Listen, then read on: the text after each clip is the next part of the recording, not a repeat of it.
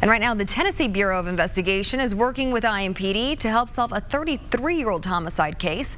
The victim is this woman who was originally reported missing from Indiana. The TBI said officers found a woman's body along I-75 in Campbell County, Tennessee in January of 1985.